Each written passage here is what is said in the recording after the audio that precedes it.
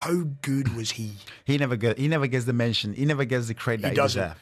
Like, we've been talking Scored a great goal against Barca, didn't he? Yeah. I mean, we've been talking for the past, minute? Half an hour.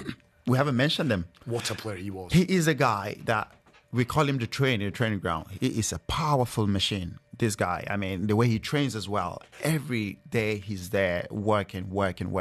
And what a human being. Apart from playing football, what a gentleman he is.